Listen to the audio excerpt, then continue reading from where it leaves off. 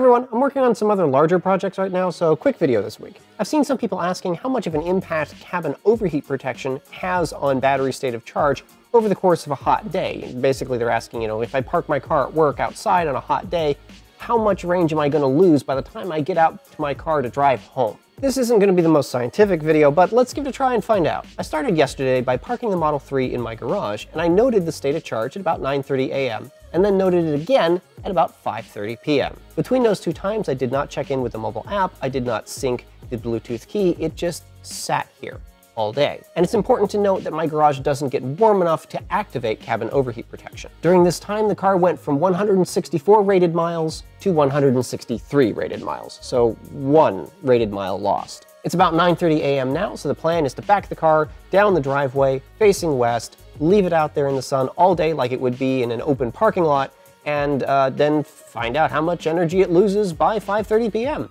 As with yesterday, I won't interact with the car at all, I won't check in with the app, it will just be sitting there with cabin overheat protection enabled, and I'll set up a GoPro in here to do a little time lapse. And I've got this ridiculous thermometer that I'll just hang in here so that you'll be able to kind of see cabin overheat protection working, hopefully. Let's get started.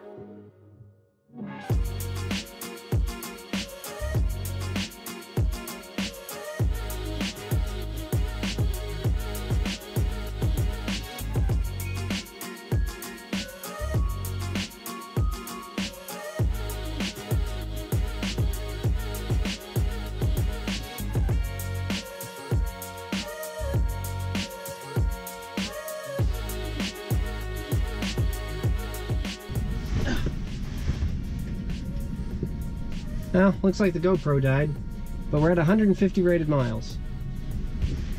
I'm starting to lose light, so I'm going to make this quick. When I started the experiment this morning, the car was at 162 rated miles as its state of charge. When I went out to check on the car 8 hours later, it was at 150 rated miles, and I also discovered that my GoPro had quit working again. I really need to figure out what's up with that thing. According to the forecast, we were supposed to see a high of 97 degrees Fahrenheit today. So after leaving the car outside in the sun on a fairly warm day, cabin overheat protection only cost about 12 rated miles, or 4-ish%. All in all, that's not too bad considering that prevents the cabin from turning into an oven. Obviously, this is just one data point, so if we wanted to establish in a more general sense the amount of energy that cabin overheat protection uses, I'd need to do a lot more tests. But if nothing else, this is an interesting data point. Anyway, that's about it for this video. As usual, if you have any questions or comments, go ahead and leave those down in the comments below. Don't forget to rate and subscribe, and I'll see you later.